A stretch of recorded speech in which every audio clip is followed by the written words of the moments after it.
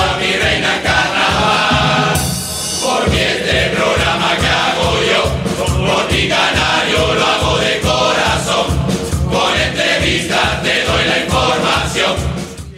Bienvenidas una semana más a Batukada Carnaval, aquí en la señal de Factoría de Carnaval si nos ves y en la señal de Radio Carnaval Canaria si nos oyes. Estamos a través del grupo multimedia Carnaval llevándoles el carnaval de las islas y hoy no va a ser menos. Nosotros queremos empezar haciendo un recordatorio del pregón que celebraron hace una semanita la murga Los Melindrosos en el barrio Mirador del Atlántico. Los vamos a ver. Eso sí, solo les vamos a poder ofrecer lo que fue la entrada porque el sonido que nos facilitaron los compañeros de la canción que interpretaron como pregón se escuchaba un poquito mal y hemos decidido pues poner aunque sea la entrada para que más o menos se hagan una idea del ambiente que había en esta fiesta. Y a la vuelta vamos a hablar con la concejala de Fiestas y Carnaval del Ayuntamiento de las Palmas de Gran Canaria, Inmaculada Medina, y más tarde con el DJ Aithamy. Será aquí en este programa de radio que ya lleva unos cuantitos años y vamos a seguir ahí dando mucha guerra.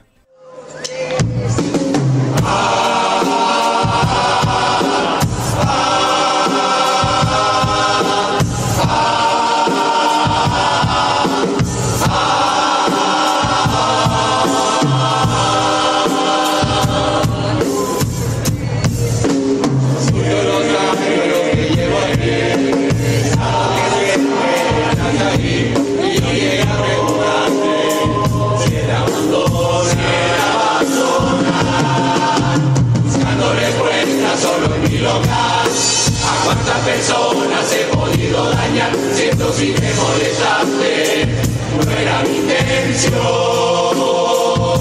Y descubrí, junto a ti la vida tiene sentido. Y aprendí, que un feliz nunca se va a rendir.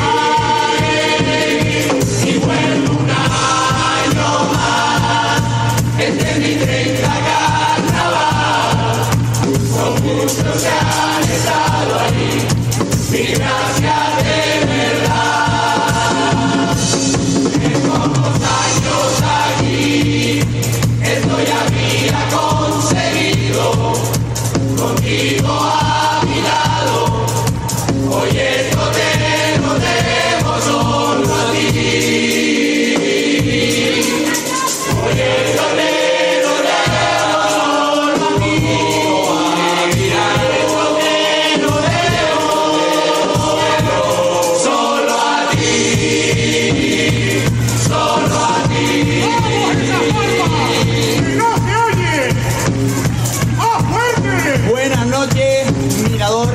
Del Atlántico, esta se la saben.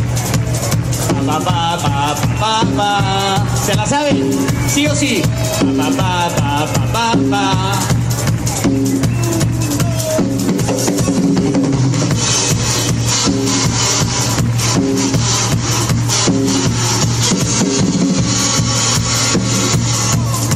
Porque lo divertido, crítico ni atrevido, yo lo vengo a demostrar. Este dichoso ha llegado una vez al carnaval. Con mi cara pisa, que la rima de inocención, de volver a conquistar otra vez tu corazón. Vamos, Medina, la trompeta hace sonar. Llegó la hora, vamos a probar micros. Por favor, venga, vamos todo el mundo, que no pare todo el mundo, si que quiere disfrutar. Y vente conmigo, no vas a pasar genial, con peligrosos en el carnaval. Y vamos ya, decídete que llega mi carnaval.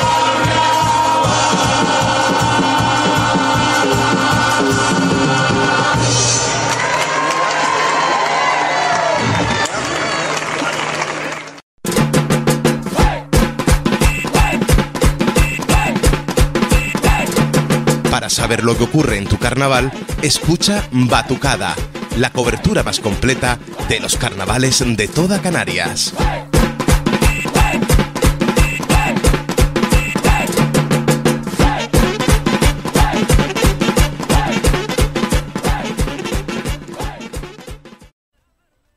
Bueno, ahí estaba esa intervención de la murga Los Melindrosos en el Mirador del Atlántico hace apenas una semanita con ese pregón. Felicitamos a las fiestas por seguir contando con los grupos del carnaval para llevar adelante sus actos populares. Es muy importante para que ustedes vean hasta dónde llegan los grupos del carnaval a formar parte de la convivencia ciudadana del municipio de Las Palmas de Gran Canaria y de otros muchos, porque ahora tenemos un montón de fiestas por delante en donde la mayoría de las murgas participan, si no es en una, es en otra, y hemos tenido un verano también cargadito de fiestas en donde también otras murgas han sido pregoneras en otros lugares. Bueno, pues ahora vamos a hablar del Carnaval de Las Palmas de Gran Canaria. Estamos a 12 de noviembre, eso es la gran puerta del carnaval. Está más claro que el agua. En estas fechas, en nuestro medio, el carnaval, si es protagonista durante todo el año, en noviembre es vital.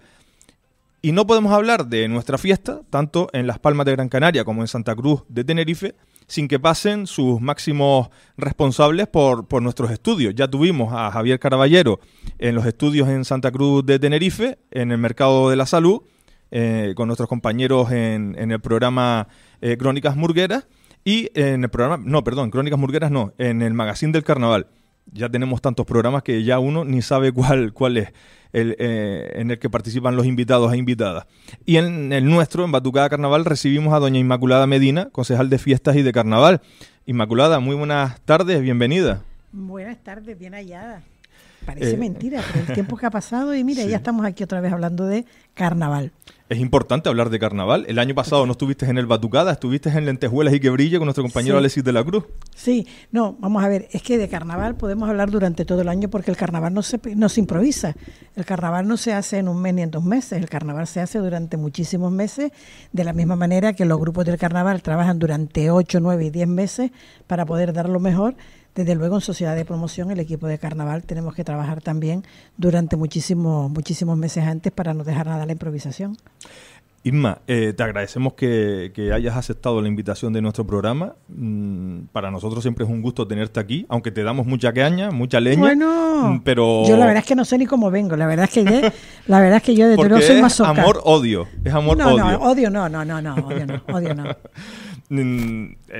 Claro, para nosotros es muy difícil a veces afrontar un programa de radio cuando interpretas que a lo mejor algo no te gusta y lo quieres transmitir de esa forma o lo quieres informar de esa forma porque te crees que tienes esa obligación de informarlo de esa forma y es muy difícil porque después le tenemos cariño a las personas. Cuando una murga canta un desastre, pues no podemos decir de una forma tan aireada, felicidades, qué buena actuación. Hay que intentar ser elegantes y ser un poquito sinceros. Yo siempre digo una cosa, la crítica no está reñida con el respeto. No, por supuesto. Todos los que tenemos responsabilidades públicas tenemos que estar preparados para recibir toda clase de críticas desde el más absoluto respeto. Criticar no es insultar, por lo tanto yo, además, si no me criticaran sería hasta aburrido. Pero cierto es que muchas veces la desinformación te lleva a críticas que dices tú, es que no tiene sentido. Y digo, pero de verdad se han informado si es cosa mía o es cosa de otro equipo, de otro grupo, de otra persona que sea responsable. Pero aún así yo las asumo y las acepto y además lo que siempre digo, mira, sabes que nosotros desde Sociedad de Promoción, el equipo de carnaval, vamos a visitar a las murgas durante el año, ¿no? Para ver las canciones, para ver sus ensayos, para saludarles, para desearles suerte. Y yo hay veces que escucho alguna canción y yo en estas visitas he escuchado alguna canción y me quedo como diciendo, ¿de verdad? ¿De verdad? ¿Eres capaz de criticar todo esto y después vienes a exigir presentarte en el carnaval? Es decir, yo lo asumo todo, pero también hay a lo mejor que buscar argumentos que sean sólidos y creíbles para poder después hacer una buena crítica. Pero bueno, eso no hace que yo me eche para atrás y que yo deje de saludar, ni deje de ir a saludar, ni deje de estar donde tengo que estar porque es mi responsabilidad. Inma, yo no quiero meter el dedo en la llaga, pero hemos pasado el Carnaval 2024. Hemos pasado el Carnaval 2024 y flaco favor, desde nuestro punto de vista como grupo, flaco favor han hecho los medios de comunicación en el tratamiento en el tratamiento de las informaciones. Yo no sé si tú con tu equipo han hecho ese balance de cómo se sacan a la luz determinados titulares con una ligereza bastante mayúscula, sin apenas hacer un análisis y en muchas ocasiones sin llegar un poco mínimo a entrar en el diálogo. Porque, por ejemplo, en Santa Cruz de Tenerife, que no quiero hacer una comparación de cuál es el mejor carnaval. Podemos hacerla perfectamente. Pero el tratamiento que le da la prensa al carnaval de Santa Cruz de Tenerife es muy respetuoso en comparación con el carnaval que con los titulares que se hacen desde la prensa en la isla de Gran Canaria. Son unos titulares a veces que uno dice, parece que el carnaval es todo malo. No hay nada solamente bueno. Es que sea todo lo malo. Mira, yo ahora mismo, en los momentos en los que nos estamos viviendo, porque el Partido Popular sabes que nos ha llevado a la Fiscalía, yo tengo que ser muy respetuosa con los tiempos procesales y además con las decisiones judiciales. Yo ahí nunca voy a entrar. Lo único que puedo decir es la tranquilidad del deber cumplido, no solamente por mi parte, sino por todo el equipo. Porque es verdad que en Sociedad de Promoción estamos en un momento de cambio, de mejora, de modernización, y todo lleva lo suyo. Es verdad que yo presido Sociedad de Promoción desde el pasado mes de julio del pasado año, y lo que quiero son cambios para estar al corriente de todo, para cumplir con lo que nos dice la ley incluso del contrato del sector público, para cumplir con el personal, para cumplir con los proveedores. Pero en este caso tiene mucho que ver la prensa, por supuesto. Tiene que ver la prensa y tiene que ver en prensa quienes facilitan esa información, que es información evidentemente dirigida, porque no les interesa que el carnaval vaya bien, porque no les interesa que el carnaval vaya avanzando, no les ha interesado tampoco que el carnaval, precisamente por nosotros, por este grupo de gobierno, antes era con Augusto Hidalgo, pero con este grupo de gobierno progresista, el carnaval haya logrado lo que ha logrado, como por ejemplo ser fiesta de interés turístico internacional, que hayamos recuperado carnaval de la calle, que estemos trabajando en una nueva línea en la que todos y todas podamos sentirnos cada vez mejor. Pero eso no me quita a mí, como responsable, primero, no me quita el sueño, porque no me quita la tranquilidad del deber de estar tranquila con el deber cumplido. Pero me da mucha rabia, me da muchísima rabia, porque después aquí hay quienes se esconden detrás también de perfiles falsos para seguir,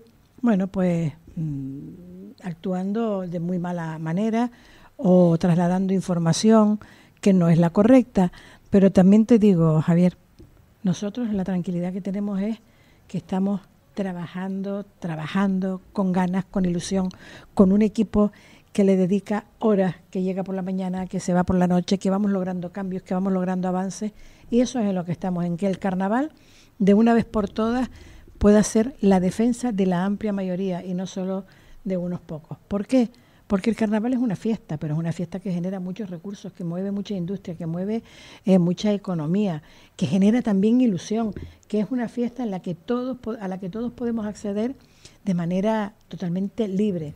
Y sobre todo intentando respetar a aquellos que piensan diferente, pero que los que piensan diferentes tampoco estén todo el día poniéndonos chinas, ¿no? o piedras en el camino. Sobre todo los titulares, por favor, en la prensa. Es una cuestión que para nosotros, que en cierta medida nos sentimos también responsables y nos sentimos como si fuéramos prensa, es muy, muy, muy, muy fuerte ver determinados titulares, y ya no solo los titulares, sino el tratamiento que se le da a la información que genera el carnaval, que a veces puede ser correcta, otras veces puede ser incorrecta. Con esto no quiero decir que haya que manipular la verdad para que parezca todo amable. Lo que quiero decir que hay que hacerlo consecuentemente, no de una manera tan aireada.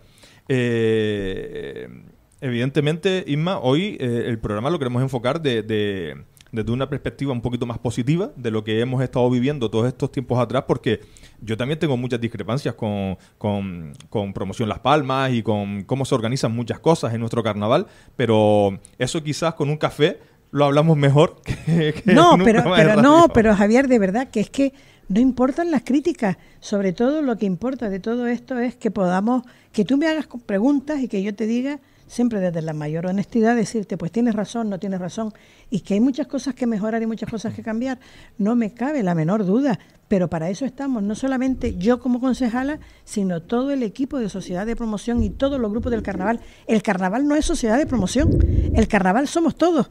Tú también eres carnaval, Porque pues hay que ver... A veces no te dejan atrás, ¿eh? No te quedas atrás. Lo que pasa que es verdad que los medios de comunicación que están registrados como medios tal, porque en este caso es verdad que tú no faltas a nada, tu gente no falta a nada, pero hay que marcar las pautas que hay que marcar.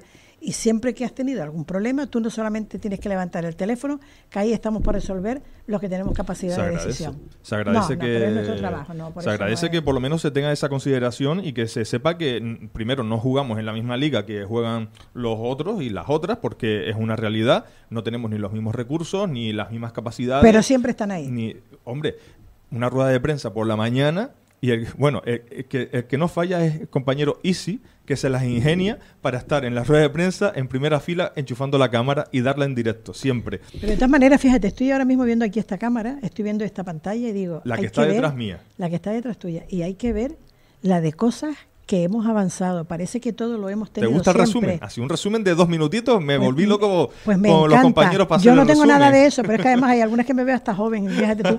Pero yo lo más que digo joven es, tenías que estar, claro, seguro. Carnaval, son ya Tú 9 y todos, años. y todas. Pero estoy viendo incluso reuniones que hemos tenido y digo, hay que ver dónde estábamos y dónde estamos y lo que nos queda por lograr todavía. Queda mucho camino por delante, desde luego que sí. Estas imágenes que estamos viendo justo ahora, creo que es del día de entrega de las llaves. Entrega de llaves que fue en diciembre del año 2016. Diciembre del 2016, y esto ya pues es más reciente, evidentemente, o sea, ha pasado mucho tiempo. Que Radio Carnaval, con Factoría de Carnaval ahora... Eso fue el sorteo también, pero eso fue arriba en la casa, en una de las... Citroën, ¿no? Si no me equivoco. Que nos patrocina y donde también nos cede el lugar. Esto fue en el Parque de Santa Catalina, en uno de los encuentros, bueno, de las visitas al escenario. Esto fue Estudio 54. O sea, ha llovido. Y las imágenes que estamos viendo ahora son de la rueda de prensa que se hizo cuando se informó a los vecinos de Foro por la Isleta y de la comunidad de la Isleta que la cabalgata volvía otra vez a salir desde el barrio de la Isleta. Sí. Son hechos... ¿Verdad que salía desde el puerto, de Las Palmas? Por eso digo que parece que no, pero son muchas las cosas que se han hecho y todo lo que queda por hacer, ¿eh? Sí, queda mucho. Vamos a entrar de lleno en otros aspectos. Lo que quieras. El carnaval infantil. Muy bien. Parte fundamental del carnaval infantil son las murgas y las comparsas. Yo me he llevado un disgusto muy grande porque, te lo cuento, a veces uno no es muy consciente de lo que de los agentes que forman parte del carnaval, y estaba en el supermercado comprando unos pimientos, literalmente, y me encontré con Adela. Estaba en el Hiperdino de mi barrio y me encontré con Adela de Brisa del Volcán Infantil. Brisa del Volcán, del barrio de San José. Exacto. Somos casi vecinos y vamos al mismo supermercado y me la encuentro y me dice, claro, esto que uno a veces no se da cuenta de los detalles y ya se están preparando para el concurso. Y, Javi, ¿qué concurso? Y yo, ¿el de comparsa? Pero Javi, nada más que hay 2 comparsas infantiles. Sí. Yo me quedé en ese momento, claro, como uno a veces con toda la información que se genera en el carnaval, a veces no te das cuenta, y como las comparsas tampoco es mi materia, pues me quedé como impactado. Y yo, ¿cómo hemos llegado a este punto? Sí. ¿Cómo llega? Porque además las comparsas infantiles creo que hasta hace apenas 6, 7 años habían por lo menos... Y menos, habían hasta 8. Hasta 8 comparsas hasta 8 comparsas infantiles. Ahora mismo se mantienen 2 y van a salir. Pero mira, nosotros ponemos todos los recursos que tenemos que poner desde la sociedad de promoción y desde el equipo de carnaval para que se haga. Pero esto ya es un trabajo que tienen que hacer los adultos, ¿no? Porque las comparsas infantiles salían... porque también salían las adultas y entonces era una manera de generar también cantera. A lo mejor también nos hemos, y esto seguramente tenga crítica, pero no me importa, nos hemos acomodado. Nosotros tenemos que buscar la manera de que todos podamos aportar nuestro granito de arena, y todo grupo, todo equipo requiere de esfuerzo, de dedicación, de tiempo, y no puede ser todo un simple cambio, ¿no?, de una cosa por otra.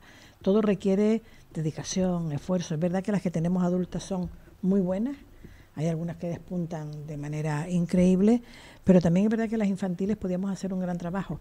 Eso sí, animando a las familias a que colaboren, a que participen y a que estén. Pero lo que no podemos convertir, por ejemplo, a los infantiles en una batalla como la de los adultos. Por ejemplo, yo estoy asombrada, a la vez que encantada, con las murgas infantiles. Estoy encantada, Javi. Yo estos días que hemos estado visitando, hemos estado en Trapacitos, los bisnietos de Sarimanche, estuvimos en las bisnietas de Kika, en los legañositos, los chachitos, y yo decía, bueno, los serenquenquitos también. Me quedé asombrada la calidad que tienen, pero no solamente la calidad vocal, sino el orden, el respeto, el saber estar, el mantener la forma, el que además son valores que van inculcando los propios adultos a las murgas infantiles, incluso de los estudios. Aquellos que no estén cumpliendo con sus obligaciones de estudiantes no pueden estar es decir, y además con un comportamiento, pero sobre todo con unas voces que alguna adulta que tiemble, alguna adulta que tiemble, porque vienen arrasando. Pero ¿de qué manera vienen arrasando? Mira, hay unas chicas, en este caso fue la directora de los bisnietos de Kika, que yo la vi hace 2 años, y el año pasado digo, hay que ver, pero es que la vi el otro día y digo, ostras, ¿cómo ha madurado esta chica? Que es una niña, pero ¿cómo ha madurado? Sí, ¿cómo se come el escenario? Y ya te digo, yo... ¿La directora de Trapacitos? Directora de Trapacitos también, dices tú, pero ¿cómo pueden tener ese desparpajo? ¿No? Porque son niñas. Vamos a ver, la mayoría de edad, hace unos años era hasta los 21. De los 21 pasamos a los 18. Pero ya ha cambiado tanto la cosa que ya los 18 se van quedando atrás y eso ahora es a partir de los 16 y tal. Nosotros hemos puesto una serie de normas para que se puedan mantener las infantiles hasta llegar a las adultas, pero las vas viendo y dices tú, pero es que ya son adultas, ya no son infantiles, pero hay que seguir manteniendo, al menos mientras yo sea la responsable, esa diferencia entre adultas e infantiles. Y está muy bien el acuerdo que se llegó con la Federación de Murgas también, sí, con la FEGRUC, establecer la edad de 18 años, menos este año, en donde todavía hay alguna... No, hay algunas que con 16, 17, el 26, pero ya en el 27 no pueden estar. Es decir, ya en el 27 todas aquellas que tengan 18 años tienen que estar en las adultas. En las adultas. Las infantiles no puede ser con menos, ¿sabes? Con una edad que no corresponda. Y si estás en una, no puedes estar en la otra. Pues me pareció muy triste lo de las comparsas, pero sin embargo ha sido muy positivo el fortalecimiento que está habiendo, aunque todavía hay muy poquitas murgas. Por ejemplo, en la capital Gran Canaria creo que hay 2 nada más, que son Trapacitos y Chachitos. Si no me equivoco, y si me equivoco que me disculpe alguien. Sí, porque después tenemos serenquenquitos, los legañositos, los bisnietos de Kika y los bisnietos de Sarimanche. Y los bisnietos de Sarimanche son 4, más las 2 nuestras son 6. Exacto. Entonces, todavía nos queda mucho camino en la capital para hacer crecer. Yo siempre le digo a la audiencia y a las murgas que, como por ejemplo, es un ejemplo que pongo, que no piensen ustedes que yo me estoy inventando nada, que si yo veo niños en Melindroso o veo niños en Tweety, mi pensamiento es inmediatamente, esos niños ¿por qué no están o en los Trapacitos o en los Chachitos? Te voy a decir una cosa, hay una murga que además es que parece que todo ha estado hecho y en los Trapas estar. Bueno, ya no son los Trapas, ahora son los Estar, ¿verdad? Bueno, son cosas que suceden. Bueno, yo recuerdo, y el otro día me pasó cuando fuimos a ver a los Trapacitos, que ellos tienen el local en Cruz de Piedra, y vi a las madres fuera. Todavía se puede, porque el tiempo lo permite, pero me pasó también con los Estar, siendo Trapas Estar, que ensayaban en el local de los Trapazones y las madres estaban en la calle. Y total que buscamos la manera de que los Trapas Estar tuvieran también su espacio. Y hay que ver el local que han montado aquí. Sí. Ellos, les dimos 2 trozos de locales y hay que ver el gran local que han montado y además con la ilusión y con el cariño que te reciben cada vez que vas a verlos. Exacto. Y ahora me está pasando con los Trapacitos. Es verdad que no todo el mundo puede llegar hasta el LOI. Entonces hay que buscar ahora los espacios para las murgas de Las Palmas. Ya tenemos a los Chachitos, que hay que ver la campaña que me hicieron. Y tengo una relación estupenda con ellos, porque yo no dejé de cumplir con la palabra con el compromiso. Te adelanto que me han llamado para presentar de nuevo la gala de los Chachitos. ¿Y? Pues algún show tendré que hacer con esto ahora. A ver qué se me ocurre esta vez. ¿Ahora no te vas a poder meter conmigo? Ya te entrega una caja de palanca, te entrega... ya no sé qué. No, pero ahora ya no te puedes meter conmigo si no me das un casco de obra. No. No, pero mira... Trapacitos los tuvimos la semana pasada, creo que fue. No sé, compañero Isi, si no fue la semana pasada, fue la anterior. Para mí el tiempo aquí pasa de una manera súper extraña. Pasa rapidísimo. Sí, y nos decían que estaban hablando con la concejalía, pues intentando buscar una solución. Es que los trapacitos no. Vamos a ver. Es verdad que en Cruz de Piedra hay que tener en cuenta que son viviendas y que, bueno, y que además los niños ensayan hasta cierta hora y que hay que conciliar el derecho al descanso con el derecho también al ocio y a la diversión. Pero el problema que tenemos en Cruz de Piedra es que los locales no son del Ayuntamiento, los locales son del Gobierno de Canarias, y yo se lo digo a su presidente, le digo siempre a Juan Hormiga. Digo, tienes que ir y dar la misma vara que me das a mí, vete y dale al Gobierno de Canarias, a la Dirección General de Vivienda, porque estos locales nos los pueden ceder para que los grupos puedan tener su espacio y no uno pequeño donde además tengan que pagar unas cuotas para poder mantener todo lo que mantienen y que puedan estar en perfectas condiciones. Pero recordemos que los trapazones ensayaban en esos grupos, en esos espacios. En esos bajos. En esos bajos. Cuando tú ves a 80 hombrotes ensayando en esos espacios, dices tú, de verdad estamos así, y ahora están en espacios de 400 y 500 metros y digo, ¡joder! ¿Cómo hemos avanzado? Desde luego que el Manuel Loy ha dejado, siempre lo digo, ha dejado un poquito desangelada la ciudad de ese espíritu de carnaval que se podía vivir en determinados puntos, pero los grupos han salido ganando porque no es lo mismo terminar tus ensayos a las 10 de la noche sí o sí, a poder alargarte hasta las 12 de la noche, y no solo eso, sino después los trabajos de A3 son muchas veces, porque aquí los vemos a las 2 de la madrugada, gente pegando en las comparsas lentejuelas a las 2 de la madrugada. Sí. No, o sea, gente que lo vive y que se lo ocurre. Y las propias murgas preparando todos sus atrezos para los cambios que hacen sobre el escenario. Pero es todo. Pero además es la tranquilidad de poder estar y que no molesten a nadie. Se molestan entre ustedes, pero bueno, eso se soporta. Pero a la vez que se molestan también comparten mucho. Comparten ayudas, comparten ilusiones, comparten también inquietudes. Y eso que el LOIS todavía necesita mucho arreglo, que estamos buscando recursos para hacer de verdad el gran espacio de la ciudad del carnaval. A nosotros solo nos amenizan los payasos alborotados, la chirimurga y la chichimurga. Tenemos Por cierto, ahí un compendio ahí. El otro día me encontré a una chica, bueno, en las fiestas de la Naval, de la Luz, me encontré una chica de la chichimurga y me echó en cara, nunca has ido a vernos, nosotros no importamos para ti. Y tiene razón. ¿Ves? Una cosa que tengo que asumir, que no he venido a visitar a la chichimurga sí, pero a la chichimurga no, y tengo que venir. Pues se lo ocurran bastante, que las tenemos al lado. Sí. No, o sea, aquí esto se ha convertido en un gran terreno, ya lo sé. El día que tengamos que salir de aquí, imagínate dónde metemos a todos estos grupos. No vamos a tener que salir de aquí. Bueno, hacemos una sentada, hacemos una manifestación. Hacemos una sentada. Hablando de manifestación, Inma, nos llega una convocatoria de los grupos del carnaval para el próximo día 1, creo que era. A mí me llegó también a través de las redes.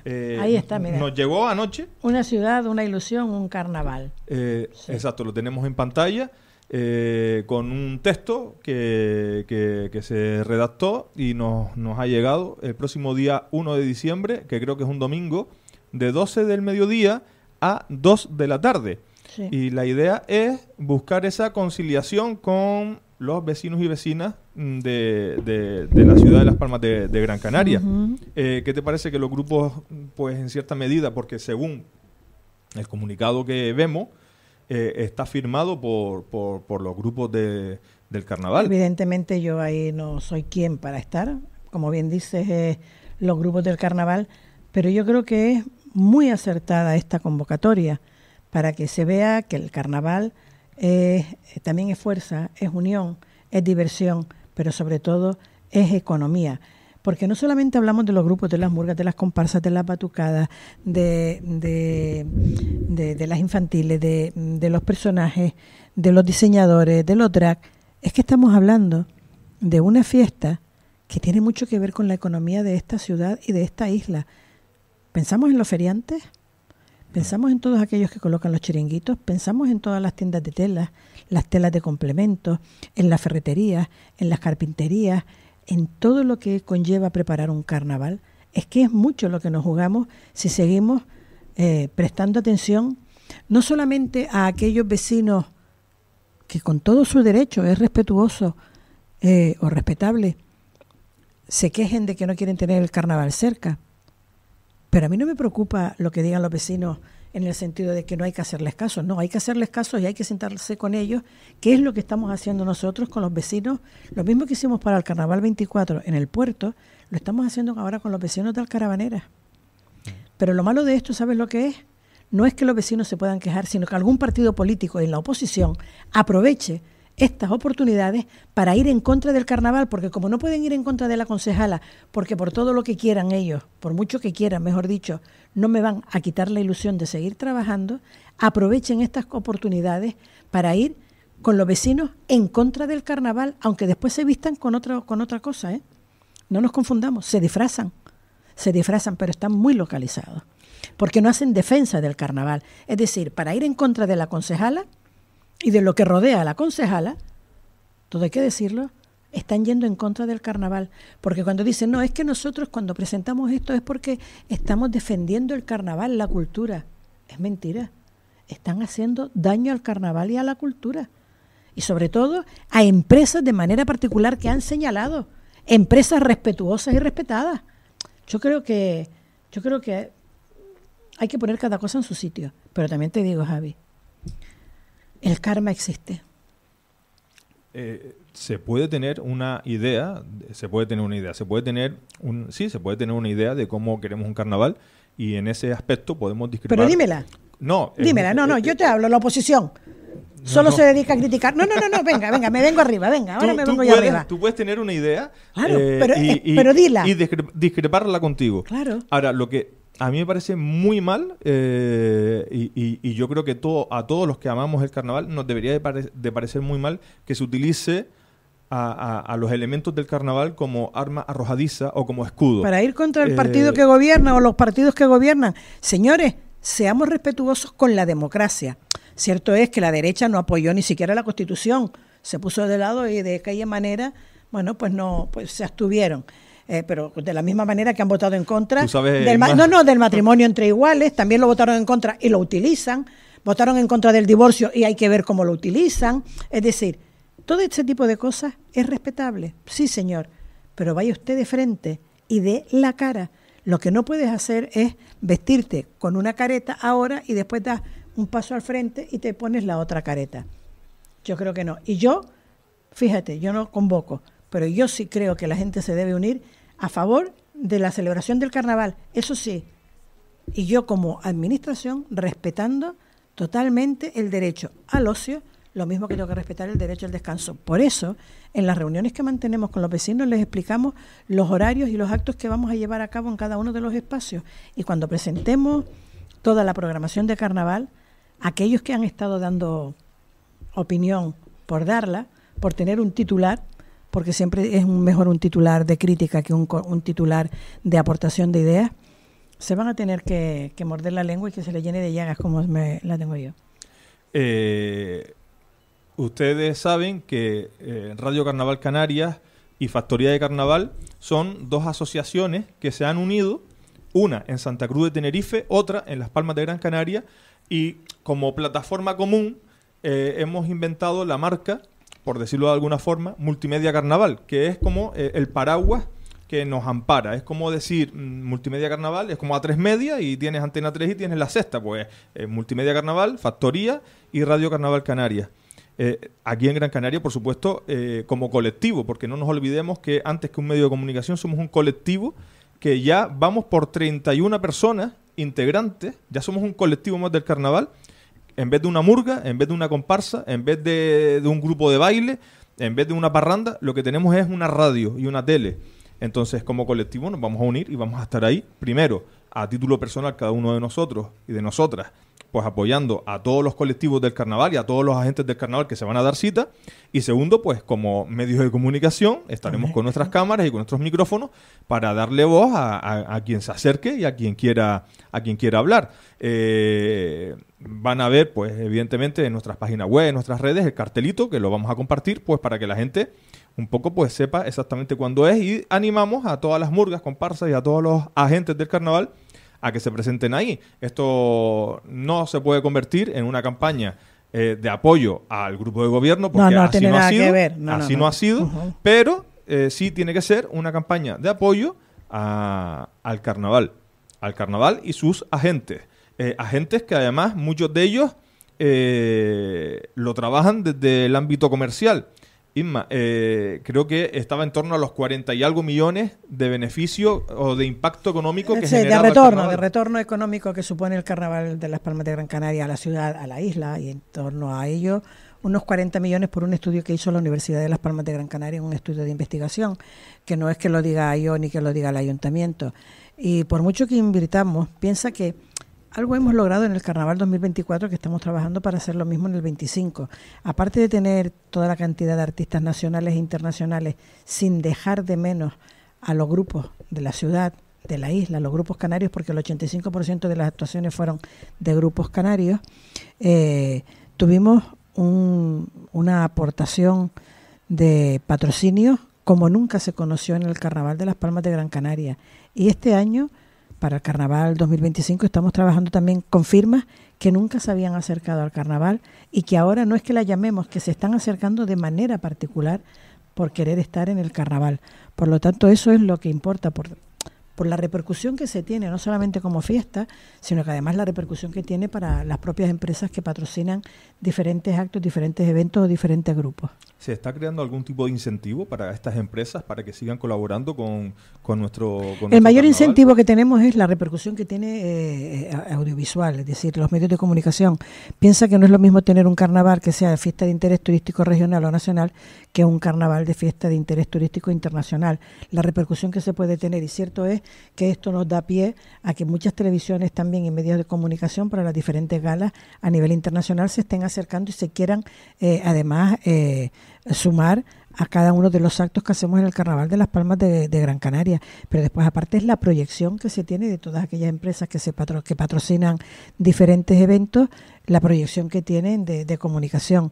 Y después que también es verdad que es tener un cuidado y un mimo con los propios patrocinadores, que lo empezamos ya hace un par de años, el pasado Carnaval lo tuvimos y en el Carnaval 2025 va a ser mucho más. Pero que son cosas que tenemos que ir viendo con los propios grupos del Carnaval para que ellos lo entiendan. ¿En cuánto está el presupuesto para este 2025? Está igual que estaba el año pasado, en 5,5 millones. Lo que pasa es que después nosotros nos encargamos de buscar dinero por otras administraciones y por todos los patrocinadores. Por eso, cuando me dicen, es que el Carnaval más caro de la historia, qué fácil es mentir, pero qué fácil es desmontar también las mentiras. Es importante son las alianzas, ¿no? Pues, por ejemplo, yo no sé si Gobierno de Canarias, Cabildo... No, el Gobierno de Canarias este año por primera vez nos dio promotor. El Gobierno de Canarias no da nada al Carnaval de las Palmas de Gran Canaria, nada. Pero sí puedo decir que el Cabildo se ha portado de maravilla, tanto desde presidencia como vicepresidencia, como para las obras que tuvimos que hacer de mantenimiento de la red viaria con Augusto, con Teodoro Santana, con Carlos Álamo, el consejero de Turismo, con Teo Sosa, es decir, todos aportaron al Carnaval de las Palmas de Gran Canaria y después las empresas privadas que han aportado mucho. Este año el Carnaval salió más, pero también recaudamos muchísimo más dinero, teniendo en cuenta que además tuvimos que hacer una inversión en la autoridad portuaria para preparar el recinto y tener el Carnaval en la zona puerto. Recinto que no se repite. No. Y que debido a ese motivo, que no, bueno, no sé si debido a ese motivo o no, pero bueno, no se repite y se han buscado alternativas y una de ellas es el Parque del Estadio Insular, por decirlo así. Sí, no, el Parque no del sé Estadio si tiene Insular. Un nombre. No, el Parque del Estadio Insular, como todos lo conocemos, donde además brillaban tantos conciertos, tantos equipos, tantos partidos de fútbol, pero aparte de los partidos de fútbol donde brillaron tantas murgas, tantas comparsas, tantas candidatas, tantas celebraciones. Yo le estaba recordando esta mañana a alguien en la oficina que yo en el estadio, bueno, a la concejala, a Gema, que yo en el Estadio Insular fui a ver a Julio Iglesias. Mira tú. Fíjate, yo soy una señora mayor y hace muchos años, pero fui a ver a Julio Iglesias al Parque del Estadio Insular. Y volver allí yo creo que es muy ilusionante también para los grupos del Carnaval, porque allí han sido lo mismo que lo fue en el López Ocas, en la Gallera, un espacio donde han brillado muchísimo. Y en el Parque del Estadio Insular lo que vamos a hacer, que es el compromiso que adquirimos con los vecinos, es celebración de galas y concursos, y además respetando unos horarios. Tanto es así que para llegar a ese acuerdo que llegamos con los vecinos y de respetar al máximo todo lo que tiene que ver con los horarios, las noches de las fases de murga, en vez de 3 días, seguramente la hagamos en 4, para que solamente queden 2 días, como es la final de murgas o la preselección drag, que son los únicos que pueden terminar tarde, pero lo demás es galas y concursos. Y después todo lo demás lo vamos a llevar a diferentes puntos de la ciudad que no lo voy a desvelar todavía, si no te importa, Javi, porque así se van a tener que callar muchos que han estado dando leña y reuniéndose con vecinos para que vayan en contra de la celebración del carnaval.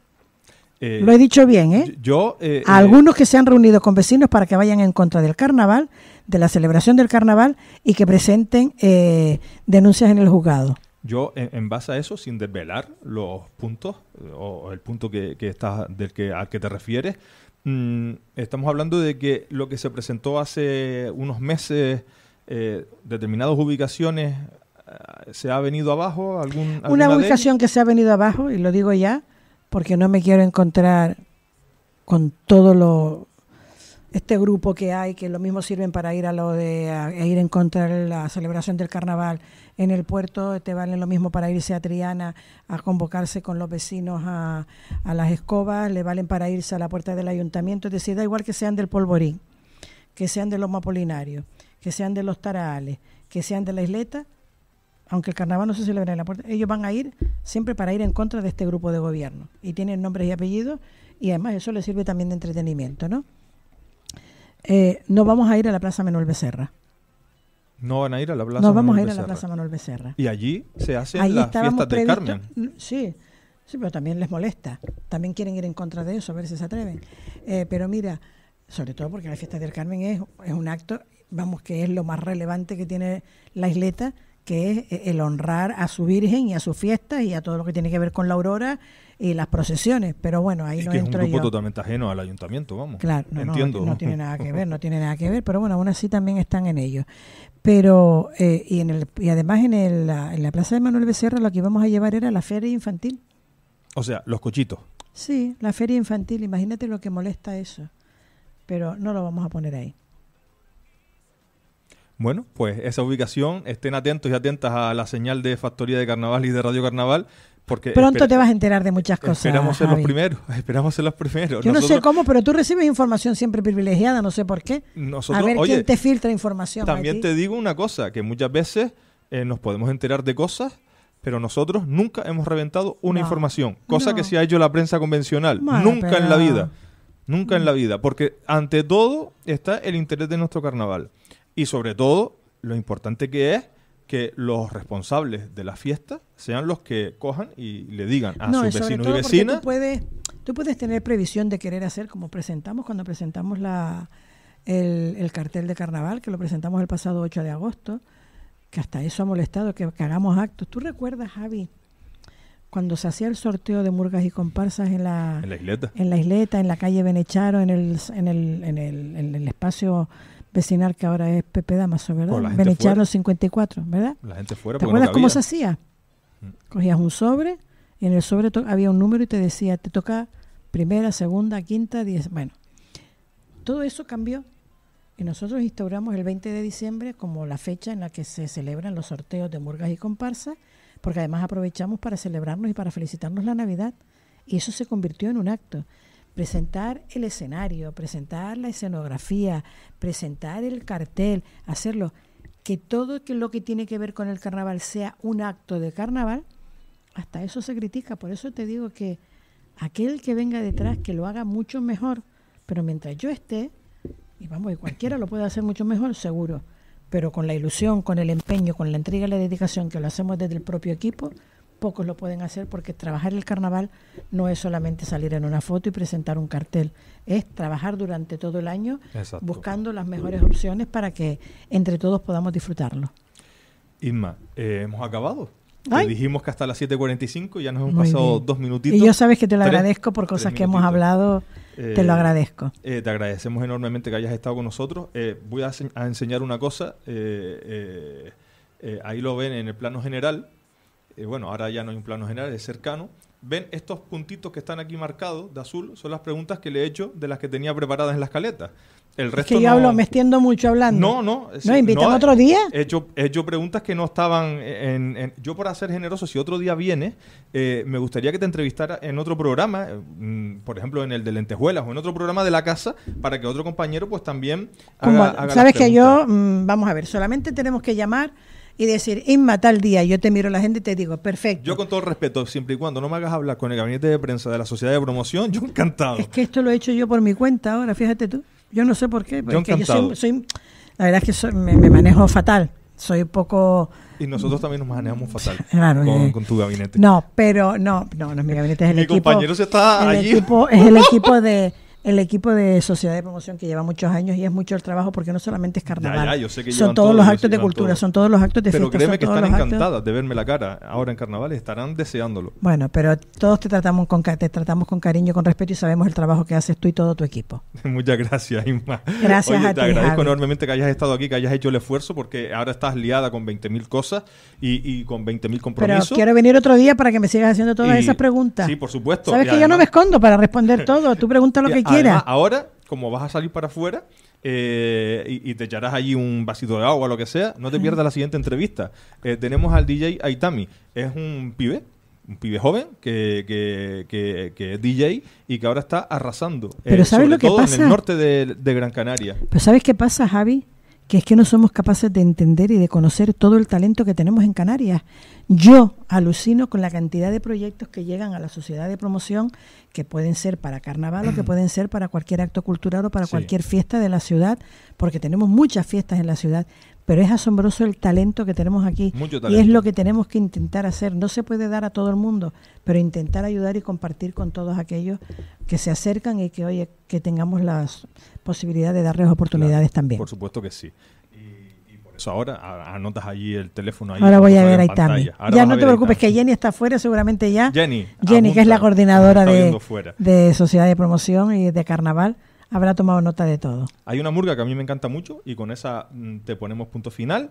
Vamos a ver la actuación de las Lady Chancleta en las fiestas del Carmen de este año. Perdona, y no nos olvidemos, ahora me voy a adelantar, el día 29 en la Plaza de la Luz, el 45, la celebración del 45 aniversario de los Chancletas. Ahí vamos a estar, por supuesto. Ah, pero para que vea, lo he dicho yo. Estuvimos en el 40, Sí, y aquí, yo también. en el Manuel Loy. Y yo también. Y sí, ahí vamos a señor. estar en el 45. Es un hecho histórico, aunque algunos o algunas no lo crean o le den menos importancia. Un hecho histórico. Y no nos olvidemos, preparémonos, porque en 2026 celebramos el 50 aniversario del primer carnaval de las Palmas de Gran Canaria después del franquismo, ¿eh? O sea que ya están dándole vueltas ahí. Oh, no lo sabes tú bien, no lo sabes tú bien. Muchas gracias, Inmaculada. Gracias a ti, Javi, y a todo tu equipo.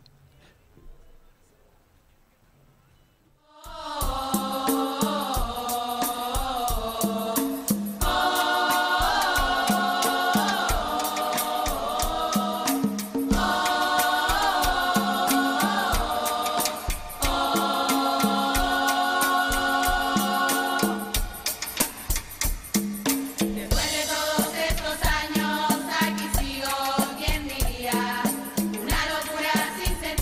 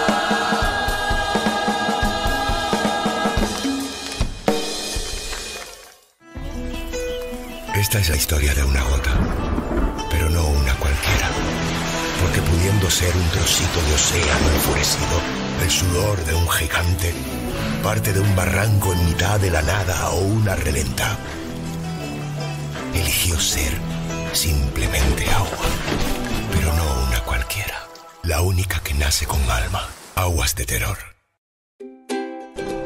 Amigo Aré. Hombre, Domingo, bienvenido a Islenio. Hablando de Islenio, cuéntanos cómo surgió la idea de Islenio. Bueno, pues la verdad que fue un proceso un poco complicado porque teniendo en cuenta que veníamos de trabajar durante más de 40 años en el mundo de la electrónica, que barajamos diferentes opciones para dar un cambio radical al negocio y apostamos por el producto típico canario y el souvenir, como puedes observar. Eladio, buenas. ¿Qué pasa, Domingo? Cuando hablamos de productos típicos canarios, ¿a qué te refieres? Productos típicos canarios que nosotros trabajamos es alimentación, en el cual engloba mermelada, mojo, queso. Muy importante tener en cuenta de que tenemos productores locales.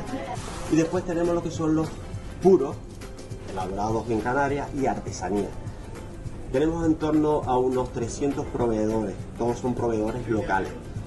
Y después nos vamos a que englobaría unos 5.000 referencias y unos 17.000 artículos que tenemos lo que es en nuestra tienda, con lo cual bastante variedad para todo tipo de clientes. Pues sin dudarlo, si vas a Santa Cruz, Islenio es parada obligatoria.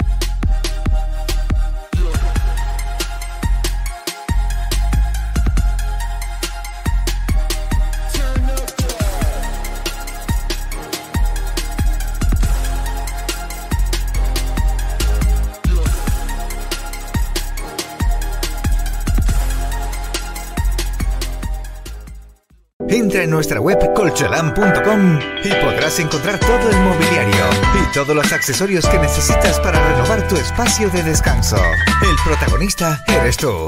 Ponemos todos nuestros esfuerzos para que te levantes con energía. Colcholan. Creamos descanso.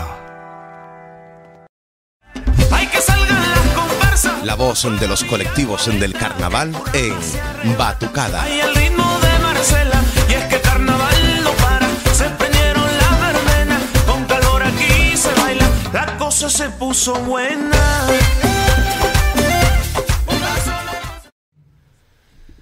8 en punto de la tarde, tranquilos y tranquilas que no vamos a ir con los servicios informativos. Vamos a hablar de música ahora porque seguimos aquí en el programa del Carnaval Canario, en Batukada Carnaval, a través de Factoría de Carnaval y de Radio Carnaval Canaria. ¿Cómo nos puedes ver? Muy fácil, en tu televisor o en tu móvil te descargas la app TDT Channel. Ahí simplemente buscas la palabra Factoría y te vamos a aparecer en los primeros resultados. Y escucharnos a través de la radio en los móviles es muy sencillo. Te instalas o TuneIn Radio, que es una aplicación, o MyTuner Radio. Y ahí buscas Radio Carnaval Canarias. Inmediatamente ya lo tienes a mano cada vez que te haga falta. O entrando en nuestra web, multicarnaval.com. Y decía que vamos a hablar de música porque el carnaval son las murgas, las comparsas, son las batucadas, los diseñadores, las reinas, los drag. Los chiringuitos también son parte esencial de nuestro carnaval, sobre todo para echarnos un refrigerio entre baile y baile. Y esos bailes y bailes están amenizados por nuestros grupos, por nuestras orquestas, por nuestros productores, productoras y por nuestros DJs. Y hoy vamos a tener aquí a uno de ellos. Es Aithamy Medero, aunque lo conocemos como Aithamy DJ. Aithamy, buenas tardes. Buenas, ¿qué tal? ¿Bien? Bien. Un gusto tenerte aquí. Te hemos visto pinchar en directo en la tele, en fiestas, en todo. Yo dije, aquí tiene que estar también en el programa del carnaval Aithamy DJ, y aquí está. Muchísimas gracias por la llamada a todos ustedes y nada, a los que nos están viendo, aquí estamos, vamos a charlar un ratito. Vamos a charlar un ratito porque es muy necesario, porque muchas veces es una figura que pasa como desapercibida o que muchas veces es como el relleno del carnaval, ¿no? Entre gala y gala, pues venga, pues un ratito el DJ sale ahí a animar un pisco, pero claro, es que si no sale el DJ a animar un pisco, la cosa decae. A lo mejor la cosa está embajonada y a lo mejor cuando nosotros salimos, a lo mejor se sube la gente. La gente, yo creo que nuestras instituciones y todos nuestros gobernantes deberían de hacerle más caso a la gente y tener la inteligencia suficiente como para decir, oye, es que hemos puesto, nosotros hablamos así, no te asustes, al pibe este o a la piba esta, aquí a pinchar un poco y a manejar aquí el cotarro y ha funcionado. Oye, al año que viene hazlo de nuevo. Sí, es tan sencillo. No, pero suele pasar que cuando lo haces bien, te suelen llamar al año siguiente. En todos lados, o en lo que yo he estado. Sí, es importante.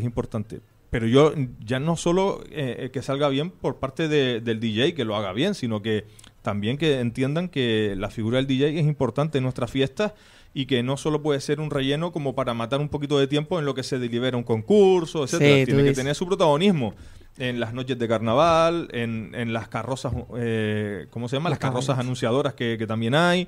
Y ahí los DJs, y tenemos el ejemplo de un montón de DJs que van con su carroza y detrás toda la gente, y como que yo no sé cuántas carrozas hay en Las Palmas, pero yo creo que por lo menos 90 y pico. El año pasado eran 100, si no me equivoco. Y cada una tiene un DJ, bueno, o la gran mayoría tiene un DJ encima de la carroza y detrás su afición. Su afición. O sea, que estamos hablando de vamos a ser generosos, vamos a decir que de 100 carrozas hubieran 50 DJ. Es un ejemplo que pongo. Puede haber más.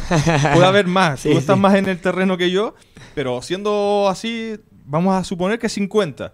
Oye, tú sabes que son 50 personas que tienen nombres y apellidos y que están animando una fiesta. Eso es importante para que después en determinadas fiestas siempre sea sota, caballo y rey. Hay que darle oportunidad a gente, ¿no? Hombre, yo pienso que sí es verdad lo que tú dices, que a lo mejor nos llaman para un cierto tiempo, 20 minutos, 15 minutos, y al fin y al cabo eso se nos hace poco a nosotros. Y quieras o no, 15 minutos te da tiempo de animar a gente, pero tú quieres también tu tiempo de protagonismo. A lo mejor una hora y cuarto, una hora y media, porque a lo mejor ya 2 horas se te hace mucho, pero aunque sea una hora, es lo que pedimos los DJs. Ya después, si me quieres contratar más 1 hora y media o 2 horas, te lo agradecemos. 15 minutos son 3 canciones. Sí, o sea, prácticamente. Te da tiempo de poner como La Flor, Salvaje y Quiéreme de Queen Rivera. Y Quiéreme de Queen Rivera. Se acabó Aithamy DJ. No. Aquí, eso, mínimo un show de 1 horita. Sí. 1 hora no está mal. 1 hora está genial y además te quedas con el buen sabor de boca y te quedas con ganas de seguir un poquito la marcha. ¿Cómo empezaste? Porque tú eres jovencito. Sí. Yo siempre lo digo. A mí me gustaba la música y nada, empecé con la matraquilla de que quería una mesa de DJ y demás. Y ahí entró la figura de mis padres. Y ahí entonces le pedí una mesa de DJ para mi cumpleaños y demás. Y entonces ahí me la regalaron y empecé. Y ya llevo 6 años. No saben lo que hicieron tus padres, ¿no? Pero también eso viene de atrás. Que mi padre era DJ y entonces eso viene de atrás. Eso yo no lo sabía. Habrá que buscar alguna foto de esa... Hay que buscarla. De la época oscura, ¿no? Sí. y bueno, ¿y cómo fueron esos inicios? O sea, ¿alguien te enseñó a manejar la mesa? O? Mi padre, sobre todo. Y la verdad que era yo solo en mi casa, a base de fallo, mirando tutoriales, mirando vídeos, aprendiendo de uno, aprendiendo de otro. Al fin y al cabo aprende de los demás. Eso es así. Claro. Y nada, mi inicio fue, y nunca lo voy a olvidar, en la Anconada, ahí arriba en el barrio nuestro de ahí en el norte, San Isidro, Galdar. Y nada, ahí empecé. Tú sabes que los inicios son muy flojos, pero bueno, es tener constancia y sacrificio y seguir para adelante año tras año. Y mira, la verdad que este año ha sido una locura. Aithamy, yo sé que vas a estar de acuerdo conmigo porque es una cuestión de lógica, ¿no? La vida camina. Sí. Hay gente que se queda atrás, después los más viejos pues van falleciendo, van muriendo porque es ley de vida, ¿no? O sea, nadie va a estar aquí una eternidad. Entonces en esa renovación de vida tenemos un punto importante, ¿no? Que en todos los aspectos de la vida y en el aspecto musical, en el aspecto de los DJ, pues tú naces, tienes 15, 16 años, 17, ahora tendrás 22. Y es lógico que la gente cuando te escucha pinchar, pues que a lo mejor le llames más la atención a la gente de 22 años porque se sienten identificadas contigo, con tu juventud, con tu aspecto, ¿me entiendes? Sí, sí, sí. Vistes de la misma forma que los que están bailando abajo, entonces se sienten identificados. Entonces, ahí ya tú empiezas a arrastrar un público que se va sumando a los diferentes lugares a donde tú vas y que seguramente te empezarán a seguir. Yo me imagino que después te busco en el Instagram, las redes sociales. Te empezarán a seguir en las redes sociales porque tú lo dirás en los shows y después esa gente te va a ir siguiendo a cada uno de los lugares donde tú vayas. Entonces ahí se produce lo que nosotros denominamos el relevo generacional. Entonces los DJs más antiguos, pues ya el público que tienen, pues ya será de 38, 39, 40 años y algunos de más, ¿eh? Algunos de más. Ahí tenemos la gente de Inolvidable FM, que la mayoría son especialistas en clásicos y que han ido creciendo, entonces ya tienen un público más madurito, es de lógica, ¿no? Y tú tienes un público, pues me imagino que más juvenil y que va a ir creciendo contigo. Yo diría que tengo un público de todo.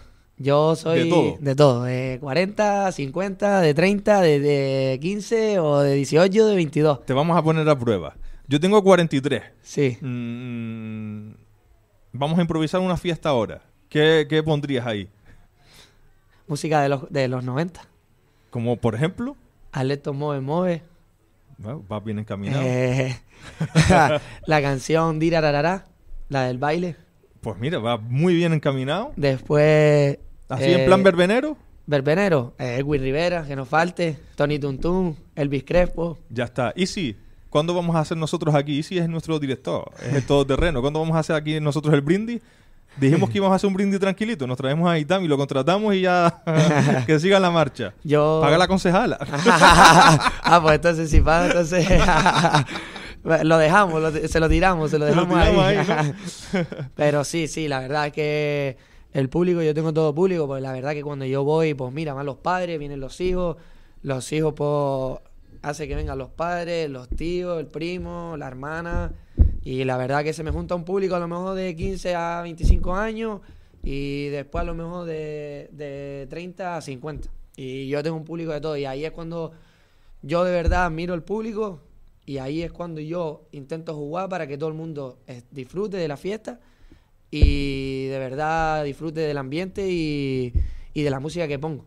Las personas que nos están viendo a través de la página web y del TDT Channel o a través de nuestro YouTube, pues está viendo algunas de tus intervenciones en los diferentes barrios y ahí vemos a la gente totalmente entregada, brincando con tu animación, porque vamos, ni lo dudas, coges micrófono en mano y aparte de las canciones que puedas estar poniendo y mezclando, pues eres un speaker total que se lanza ahí, que anima a la gente. De hecho, ahí te estamos viendo en acción total, ahí en el suelo y todo el mundo para el suelo, contigo. Eso fue en Santa María de Guía, como te puedes fijar. A la punta delante ves a niños. Eso en todos mis eventos siempre hay niños, ahí lo ves. Y eso fue en Santa María de Guía, bailando la rama, y la verdad que ese día fue un gran día, la verdad. Y como tú dices, ese día fue 30 minutos, y después tuve mi hora de oportunidad, que fue de 4 de la mañana a 5. De 4 de la mañana a 5. Y la verdad que la gente aguantó hasta el final. La verdad que fue un día grande. Ahí vemos Barrial, los Polvos Holly. Ese día fue un evento en el que estaba yo solo. Yo pensaba que, quieras o no, tienes el miedo ese de que estés tú solo y a lo mejor no haya tanta gente, pero la verdad que fue un éxito total. Pues para tener miedo, agüita el miedo. Yo tendría miedo de estar rodeado de tanta gente. La verdad que yo cuando llegué a hacer la prueba de sonido y vi la gente eso era a las 6, sobre las 6 de la tarde. Yo llegué sobre las 4:30 y ya yo veía a la gente. La verdad que en Barrial fue un éxito total. Tú sabes que la gente va a las fiestas porque en cierta medida sabe lo que va a haber en la fiesta. O sea, nadie va, muy poca gente. Y quizás alguien dice, vamos a ver qué es lo que hay, ¿no?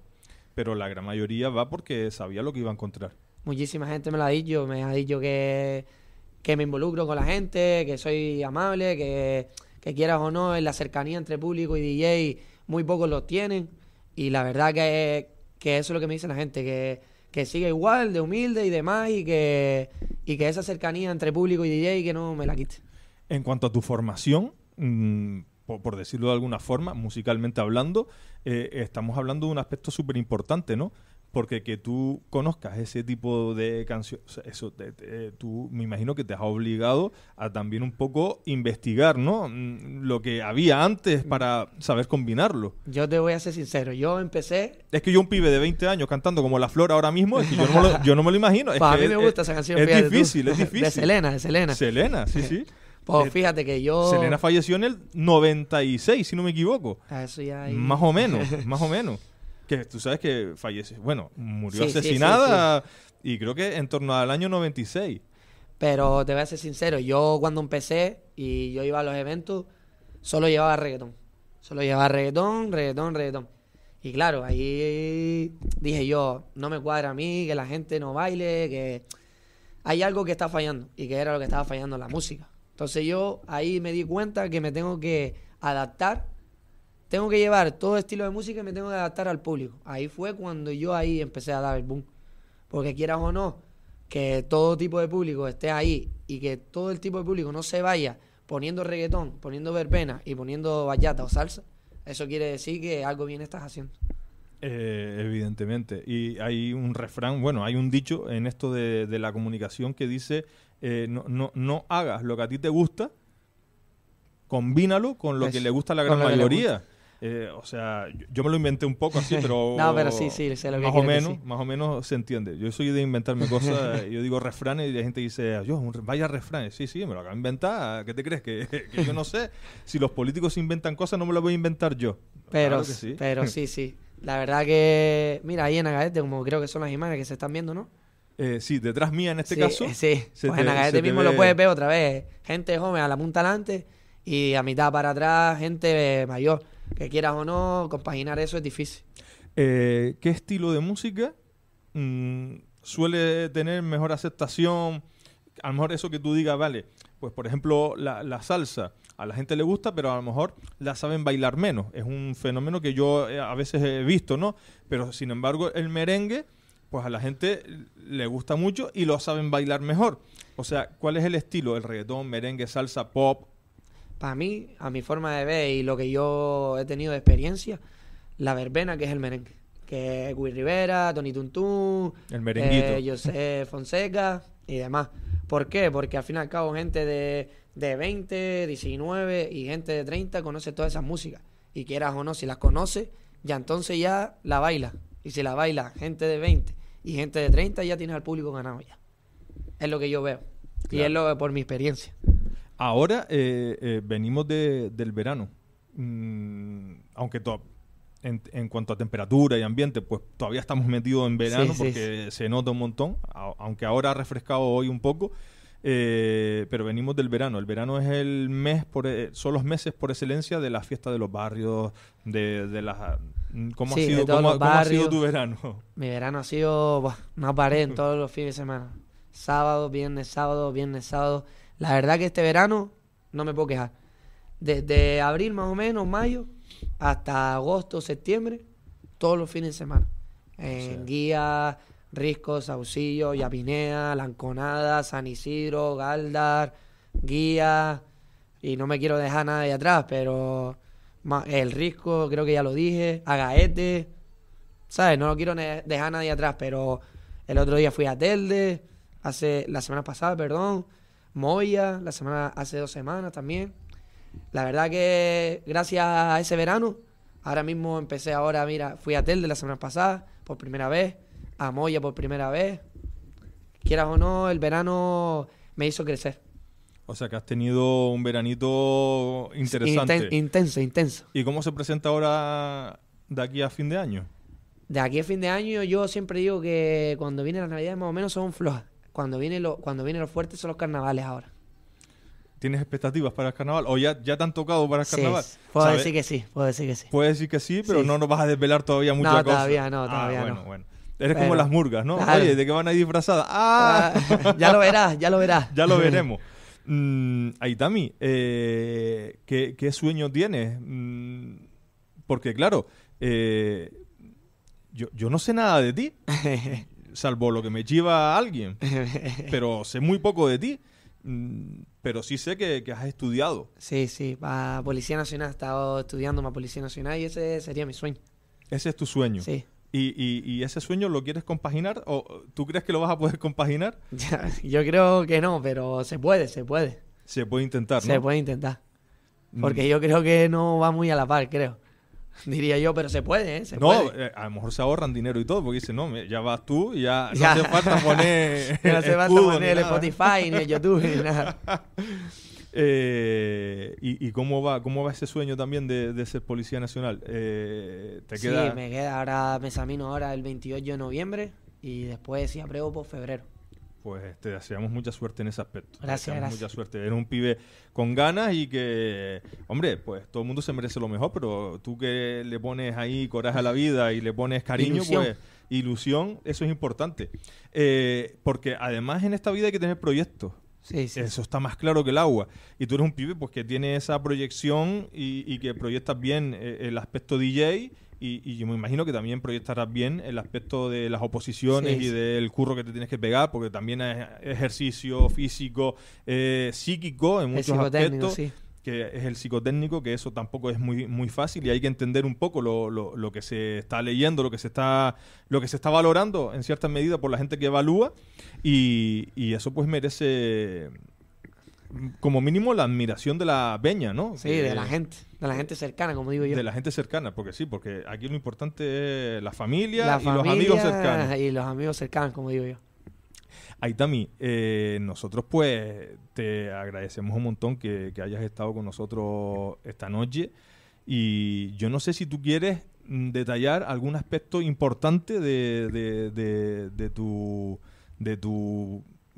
carrera. Es que me parece la palabra carrera me parece tan rara, ¿no? Al nombrarla, no por ti, sino hasta cuando me refiero a mí, la palabra carrera suena rara, ¿no? Pero de tu trayectoria. Yo lo que siempre digo y siempre lo he dicho por ahí, que esto es como la universidad, la carrera de fondo. Esto no puedes tener, como digo yo, no puedes tener prisa, no te puedes desesperar, porque quieras o no, yo estuve 6 años y 5 años estuve pinchando en un lado, a lo mejor un viernes, a lo mejor el siguiente mes un sábado, pero un día, un mes, ¿sabes? Ahora tengo todos los fines de semana ocupados, por así decirlo, pero también estuve 5 años sin un día, dos días, ¿sabes? Es una carrera de fondo. Y de constancia. Y de constancia. Que lo que mi opinión y lo que yo le diría a la gente que está empezando en este mundo, primero te tiene que gustar. Porque si no te gusta, no estás hasta las 5 de la mañana, como estoy ahí yo en guía. Como te pegas ahí. Y no estás hasta las 5 de la mañana con la música. Primero te tiene que gustar la música. Y segundo, no te puedes desesperar y no ser impaciente. Tienes que tener calma que tu momento te llegará. Siempre te va a llegar. Una curiosidad que yo tengo. ¿Hay unión en el mundo de los DJ? O sea, DJ hay un millón de DJ. O sea, las murgas hacen convivencia, se encuentran, bueno, los chismosos de guía se ven con los chancletas de la isleta, bueno, del Lois ahora, que están aquí al lado de nosotros. Los DJs también hacen ese tipo de convivencia. ¿Te encuentras con gente? ¿Tienen charlas? Yo me he encontrado con gente y hablar y demás. Tú sabes que el mundo ese, al fin y al cabo, él hace lo mismo que tú y tienes que hablar y que él te dé tu opinión, yo se la doy y quieras o no, cambiar esas opiniones entre dos personas que están en el mismo mundo, pues te hará crecer y te ayudará. Eso es importante, ¿no? Eso porque es importante. Que tienes que escuchar siempre la opinión de los demás. Porque si no la escuchas y... Yo lo que pienso es que si no la escuchas, al fin y al cabo no aprendes. Porque sí, tú puedes ser tú mismo y creerte el mejor y no escuchar a nadie, pero yo pienso que eso sería un poco arrogante hacia ti, es lo que yo diría. Y de las envidias, porque también las habrá, también eso. Se aprende mucho. Sí, también. Se aprende a ser fuerte y a decir, por aquí me entra y por aquí me sale. Sí, eso sí, a ver, al fin y al cabo te van a criticar estando abajo y te van a criticar estando arriba, eso... Siempre. Eso...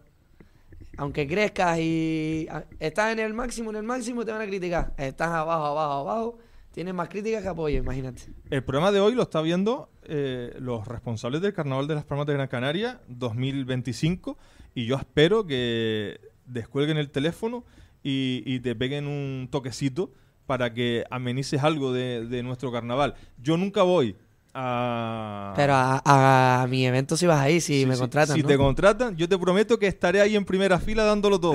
Con mi gran barriga y todo, ahí, bueno, da igual. Eso no pasa nada. Me disfrazo de lo y que verás, sea. verás que lo vas a disfrutar, verás. Por supuesto que sí. Pero ya la concejala cogió mi número, ahora en sus manos está. Yo tiro la puya. No, hay que darle oportunidades a la gente. ¿Tú has sentido que te han dado las oportunidades que te merecías? Sí. Yo pienso que este año me han dado la oportunidad que yo me merecía y yo creo que no he decepcionado a nadie. Es más, yo creo que se han dado cuenta. Eso es importante. Se han dado cuenta. Eso es importante. Aithamy, se nos acaba el tiempo. Te agradecemos un montón que te hayas desplazado desde Galdarguía, no sé dónde estaba. De Galda, San Isidro, completamente. De San Isidro, que te hayas desplazado hasta aquí. Y ha sido un lujo tenerte este ratito. Y esta radio y esta tele, pues la sigue un montón de gente del mundo carnavalero, porque es nuestro fuerte, ¿no? Igual que está pues la radio deportiva, pues nosotros... Yo siempre digo que el carnaval es lo más fuerte del año. Sí, y nosotros lo tenemos 24 horas, los 365 días. Pues imagínate. Tenemos energía para un rato. El carnaval es grande, el carnaval. Mira, antes de despedirte, fíjate tú, si tenemos energía o no tenemos energía. Compañero Isidro, este sábado, 16 de noviembre, vamos a estar en el Polideportivo El Rocío, en el municipio de La Laguna, en la isla de Tenerife, para retransmitir en directo el 14º encuentro solidario de Murgas El Rocío Ramón El Peca. Esto conlleva un encuentro de Murgas, como ya la gente puede ver en pantalla el cartel. Van a actuar las Murgas que nosotros tenemos, que a lo mejor puede haber algún error. Las Murgas, las marchilongas, los mamelucos, los tiralenguas, los desbocados, los diablos locos, diabólicas, la Murga Los Bambones, guachinquietas, irónicos los realejos, chaladas y la Murga ZZ, casi nada. Y eso es el 16 de noviembre, o sea que falta Navidad. Sí, ¿Sabes? sí. Que imagínate. No, pero este es uno de los que... Este ya es uno de los últimos que estamos retransmitiendo, porque ya venimos desde el mes de julio. Si yo te contara la aventura, es asombroso.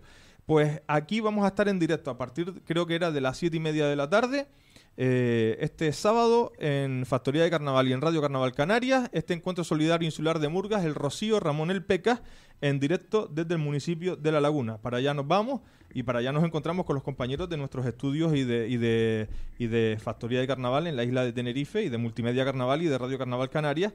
Igual que nos hemos ido a Lanzarote, nos hacemos un recorrido por todas las islas con las cámaras a cuesta, y lo pasamos bomba, lo pasamos muy bomba. Lo mejor es cuando antes del evento, cuando ya está todo enchufado, hay una tradición, nos comemos una palmera de chocolate. ¿Yo? Es una tradición, sí. Ahí está, y el compañero Isi te lo puede decir, que es nuestro realizador hoy. Antes de retransmitir, alguien aparece con la bolsita del supermercado, del Mercadona, donde sea, cargadita de palmera de chocolate. Es como decir, ya está. Como no te comas la palmera de chocolate, quiere decir que te va a salir mal la cosa. La cosa no está muy buena. No está muy buena. O sea que ahí estamos. Este sábado, desde La Laguna, con este encuentro de Murgas a partir de las 7:30 aproximadamente de la tarde, en directo, por tele y por radio, en los dos formatos. Además, con mucho cariño que lo vamos a hacer. Y vamos a ver si nos llaman de los carnavales de Galdar, de Guía, para que también vayamos a retransmitir algo. Sí, hombre. Vamos a ver. Eso seguro que sí, hazme caso. Galdar, tendremos que invitar aquí a Teodoro Sosa, el alcalde, para que vea lo que nosotros hacemos aquí en carnavales. Teodoro es una buena persona, yo te digo a ti que él viene. Tú llámalo que él viene. Sí, lo sabemos. Pues a Aithamy Medero, a Aithamy DJ. O a Julio, que es concejal de Fiestas. Ah, Julio, sí. Con Julio compartimos una vez, creo que fue en Ficona, compañero Isi. En Ficona, sí, Ficona es Murga, una Murga que ya desapareció. Sí, eso es de la montaña que ya desapareció, creo que sí, si no me equivoco.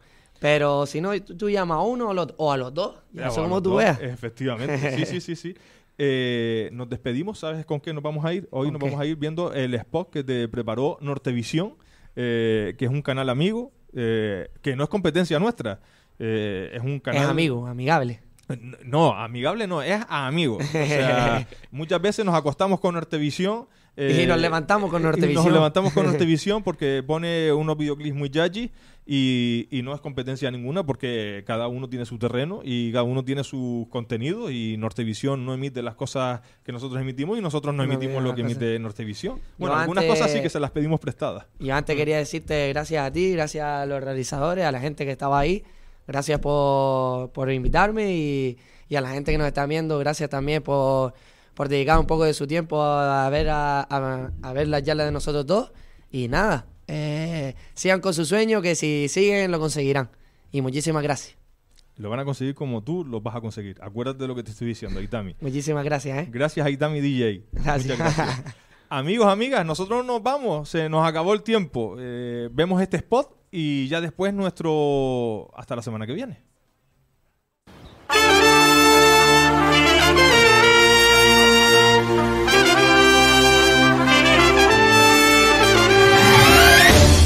Es hora de darles a tus eventos el nivel que se merecen y la máxima calidad. Atrévete, salte del closet, destápate, quítate el esmalte, deja de taparte, que nadie va a retratarte, levántate, ponte hyper. Aithamy DJ.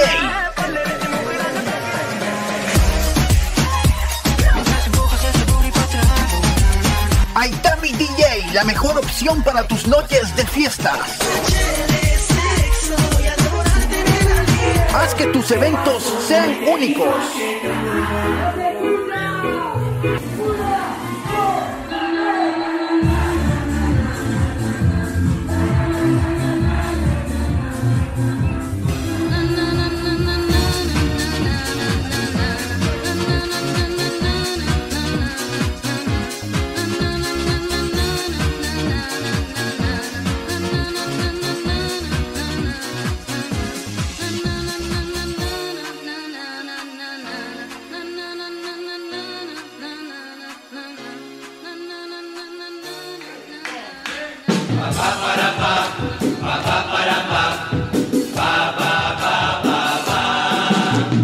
Ya llega la hora, se acaba el programa, para ti toda nuestra información. Tu radio carnavalera se despide ya por hoy, porque tantos deben y en el alma llevo nuestro público de ayer. Por estar a nuestro lado, maravilloso será volver. La reconozco al verla llegar, comparsa murga la reinona. No puede faltar, reina del carnaval, su cetro con corona y gran disfraz. Por supuesto no puede faltar, pintas de la cara y un disfraz. Vete a disfrutar del carnaval, gracias a fiesta grande será. Se despide ya Batukada Carnaval, gracias por estar.